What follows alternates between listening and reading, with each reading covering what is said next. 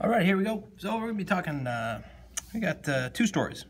One of them is by Ernest Hemingway, and the other one is by William Faulkner. I chose these two stories because they were written around the same time in the 1920s or early 1930s, and these two writers are very, very different in their styles. So one thing I want to talk about is tone and diction.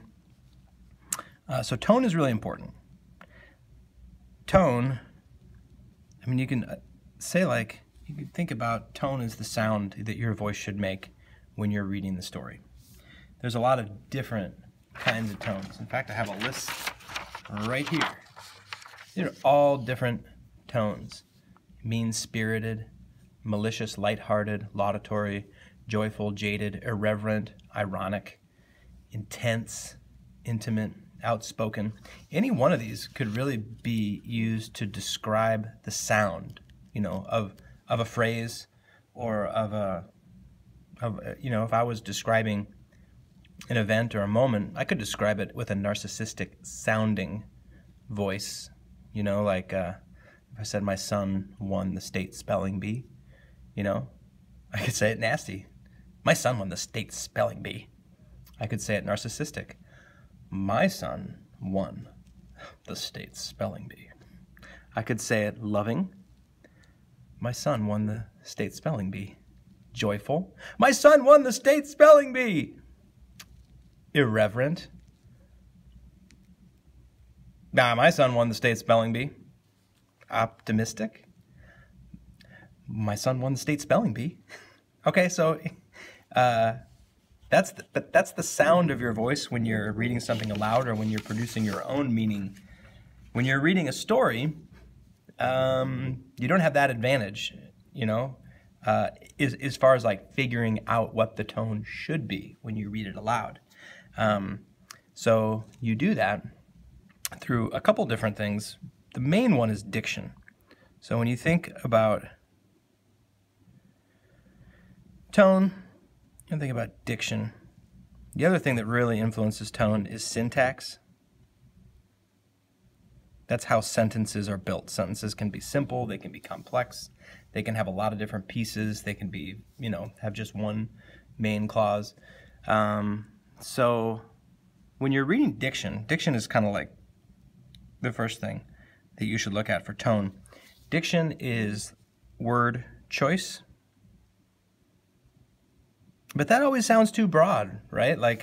Talk about the diction in this piece of writing here. Well, he chose all these words, and that's his diction, because it's word choice, and he chose these words. So Ernest Hemingway's diction for this piece of writing is all these words. Those are his choices. So it's actually a step beyond that. That it requires a little bit of interpretation and a little bit of thinking. So word choice is because we have so many choices for different words. So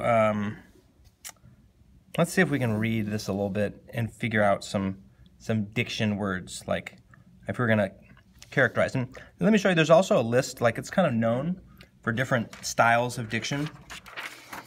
One that's kind of fun to talk about, and I think I'll take a few of them and I'll write them in here. I also have a big piece of paper that's got all these on it too. These are there's a list right there.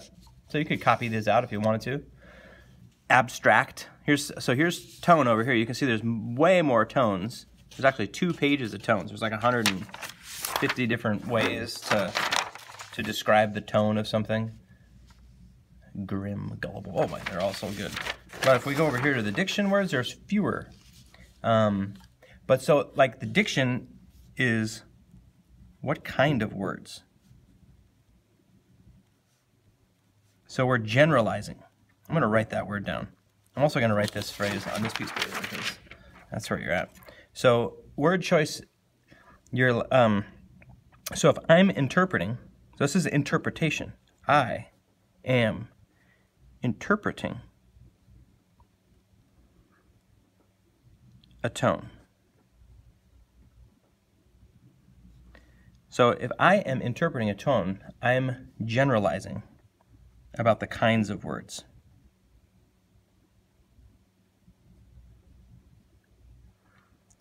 So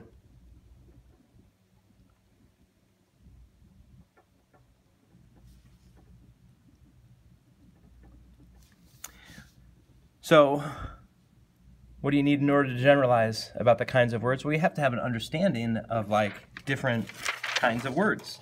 So what are different kinds of words? Well, I'm going to copy a couple of them in here. So cacophonous, that's really fun. Cacophonous is a word that sounds like what it means. Cacophonous are words that like hurt your ear because they're so jarring. Like they don't sound smooth and easy. Cacophonous. What about obscene? That's inappropriate. We'd call it inappropriate these days. That's not appropriate.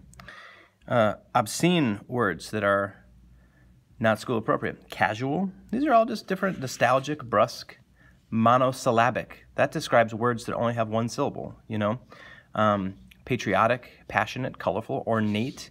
Ornate is good. Ornate means like fancy.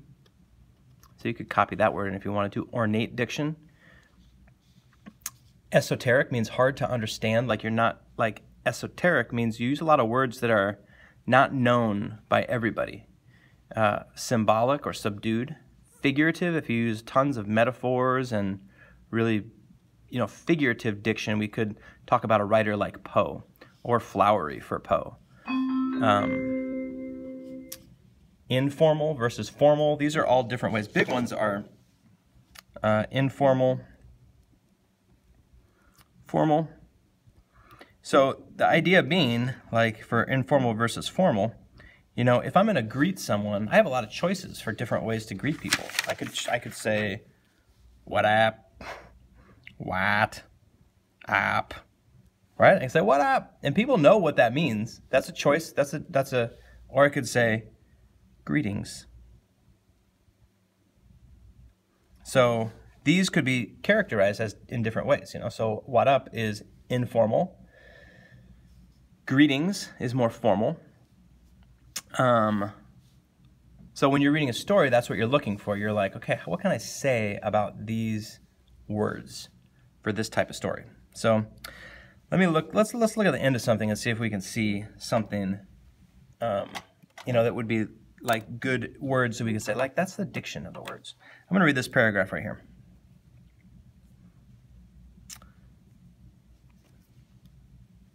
The one-story bunkhouses, the eating house, the company store, the mill offices, and the big mill itself stood deserted in the acres of sawdust that covered the swampy meadow. So if we look at deserted, sawdust, swampy. Those three words, do they have a tone? Do they have a feeling? Do they create like a mood? 10 years later, there was nothing left of the mill except the broken white limestone. Broken white limestone of its foundation showing through the swampy second growth as Nick and Marjorie rowed along the shore. They were trolling along the edge of the channel bank where the bottom dropped off suddenly from sandy shallows to 12 feet of dark water. They were trolling on their way to the point to set night lines for rainbow trout. So if you were going to characterize this diction, like these style of words, deserted, swampy, sawdust, you can characterize them a couple different ways. One of them is they're simple. These are not difficult to understand words. And that is a feature of Ernest Hemingway. Ernest Hemingway was a writer who believed in writing simply. So we have simple words. So simple diction.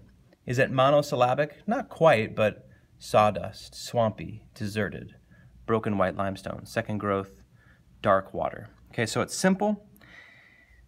Deserted and sawdust and broken white, dark water. All these kind of have like a tone of like so we have simple diction. What other diction words could we say? Are there others that we could say fit? It's not flowery, shocking, exact. It's kind of exact. Is it concrete? It's very concrete. Common. So these are different I almost think it's like nostalgic. So it's like looking back. It's talking about things that were. So simple diction with common words. He uses these effectively to create a tone.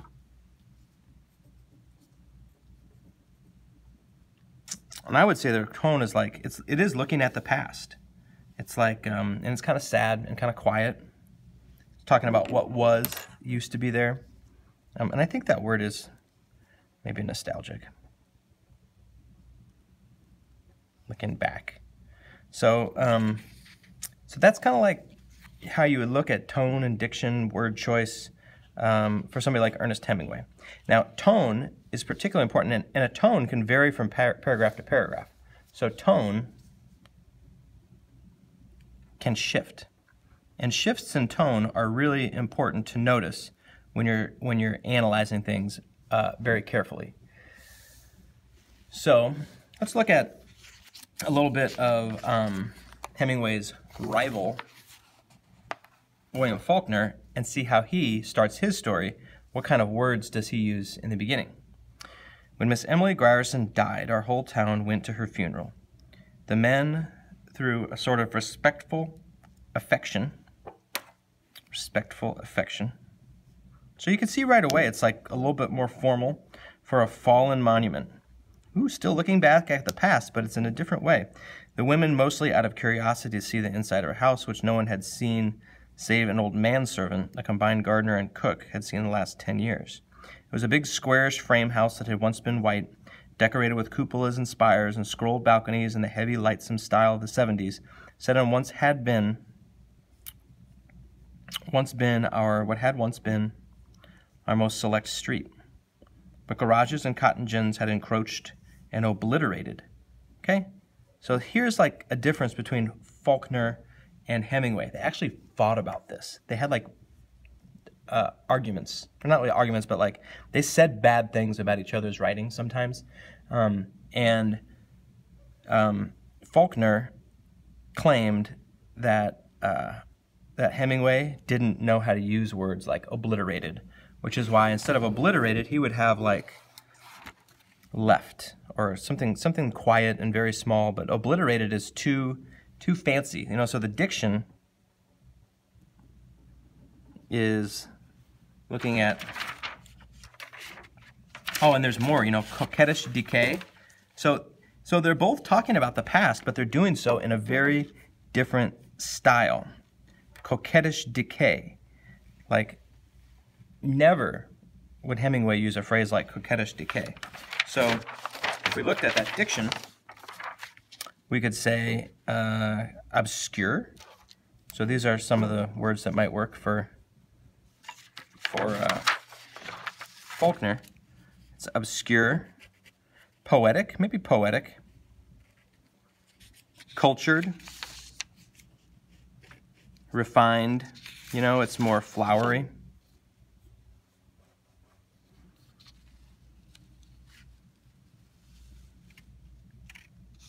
Melodious, lyrical,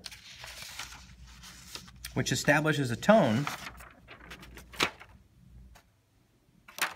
You know, what's the difference between these two stories in tone?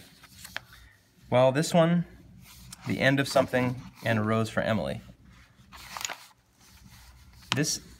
The word that I always come up to for the end of something is it's quiet.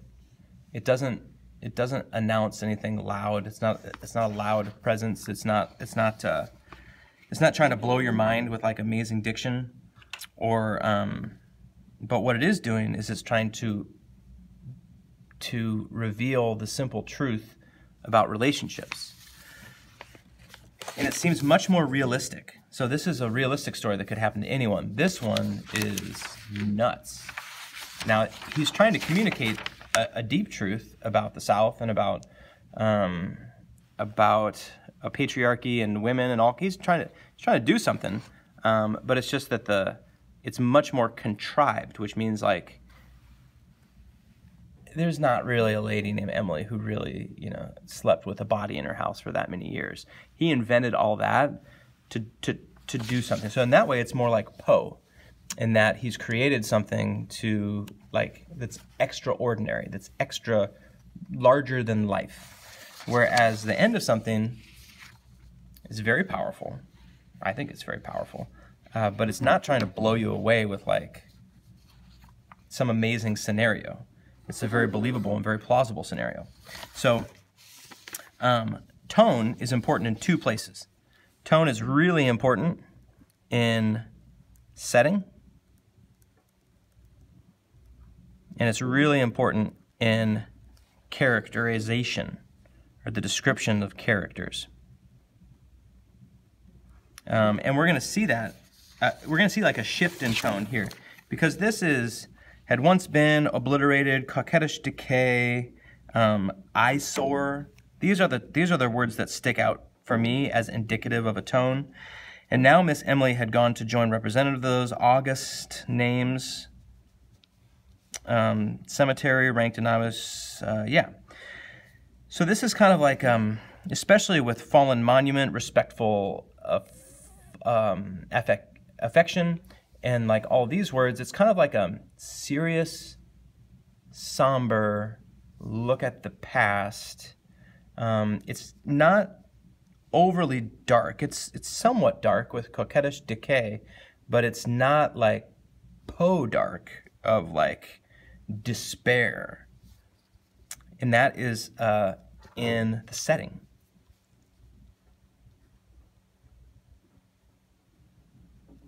So we looked at our tone words. Oh my goodness, look at all of them. There's so many of them. So kind of sounding confused, contemptuous, critical, demeaning. It's none of these. It's not aggressive. It's not absurd. It's kind of reverent, I guess. Might be a word. I would assume that it's on this list. So dignified. It's almost like dignified. Yeah, dignified. Maybe somewhat detached. So serious, respectful, former, kind of proper, aloof, objective, kind of distant. What else is it? Solemn, maybe solemn, but it's not like super dark. Now let's see the diction in the description of what Miss Emily looked like. Here she is, and you always want to look like at the first time a character is introduced. That's when a lot of the work of describing is done.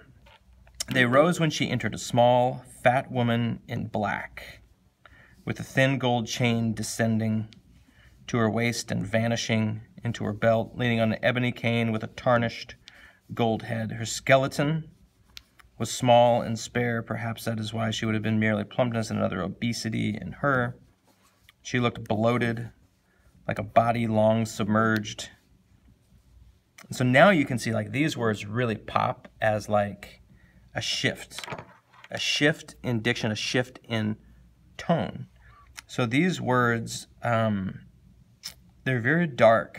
They have very like, they're almost, this great word right here, macabre, which is, macabre, you can associate that with Poe. Macabre is like gruesome, horrifying, frightening. So that's kind of like a little shift in the tone that comes from the diction. So how is so if we're going to describe the words, so it's like tone describes like a set of, well, it's diction and syntax combined. Also setting. It's an accumulation of a lot of different things that come together to shape a tone. But if we look at purely the words that shape the tone, then we're talking about diction. So the word macabre is a good word for that.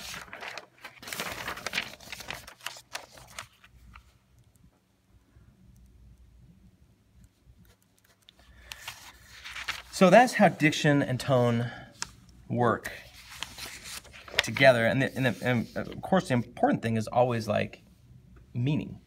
You know, so what does that have to do with the meaning?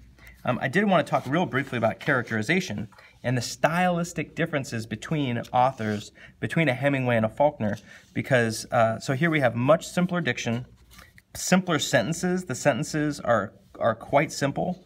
They have like simple subjects and verbs. 10 years later, there was nothing in the mill. They were trolling. They were trolling. And then we have our first description of a character. This is one other word that this story really brings out, and that word is inference. With Hemingway, you have to infer. Hemingway. He is sparse in his details. That could be a form of, his diction is sparse. It's not overflowing with language. There's our old ruin, Nick, Marjorie said. This is the first time Marjorie is in this story. No physical description. So compare that to Emily Grierson. Do we get any physical description from Emily in this story? So Hemingway is spare in his use of description, whereas like Poe is extreme in the opposite, and Faulkner is closer to Poe than he is to Hemingway.